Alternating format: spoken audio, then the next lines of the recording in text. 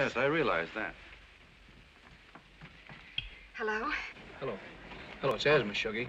The boss wants to talk to you, only we're really in the call, so it won't be traced. Dig me? Here she is, boss. Ready? Okay, Shuggy. Don't use no names, though.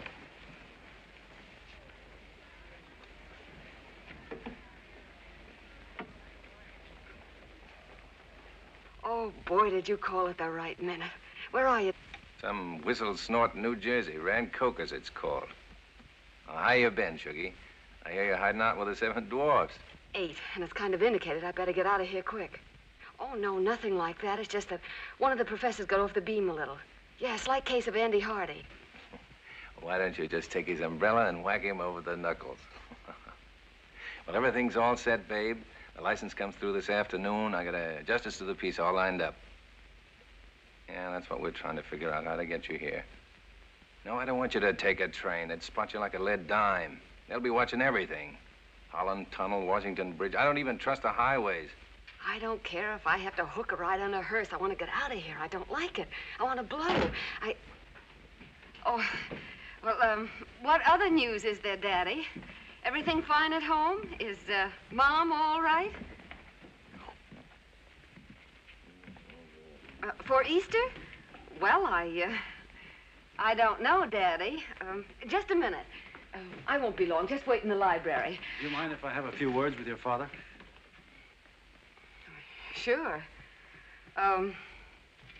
Daddy, this is the professor I was telling you about. Mr. O'Shea, my name is Bertram Potts. I judge your daughter has already told you of my aspirations in her regard. Say, are you crazy? Oh, you're quite right, Mr. O'Shea. It's inexcusable for one to introduce oneself to one's future father-in-law over the telephone. But before even considering entrusting your daughter's future happiness to my care, I'm sure you want to know all about me. Well, as character references, you might get in touch with the head of the Rockefeller Foundation and the president of Princeton, my own university.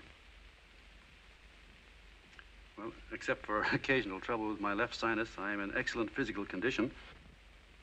How's your digestion, son? Good. I draw a salary of $3,200 per year. In the last election, I voted the straight Republican ticket. Oh, that's fine. That's fine. I just had a brain flash, McNary. What did you say your first name is, son? Bertram. Well, Bertram, I don't know if Sugarpuss told you, but she's our only child. We kind of never figured on having a professor in the family, but that's what she wants, and that's fine with us. Well, I shall do everything I can, Mr. O'Shea, to make her happy. Just one thing more, Bertram. Mom is kind of an invalid. Doesn't do any traveling. But it would just break her heart not to see Sugarpuss married. You understand that? Of course, sir.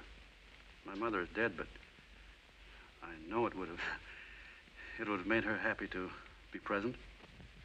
So suppose you just bring the kid right down here. We want to see you, and let's have the ceremony in our hometown. Why, of course, Mr. O'Shea. May I call you Father, Mr. O'Shea? Thank you, Father. That is better than I hoped for. Father wants to talk to you.